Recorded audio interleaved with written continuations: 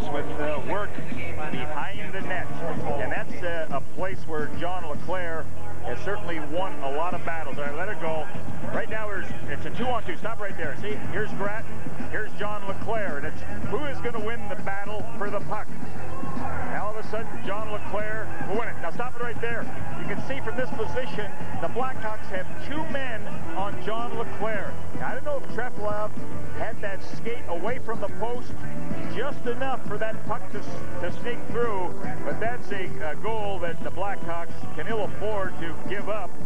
And but give points to John LeClair. This is something that he has done so effectively ever since he's been in Philadelphia.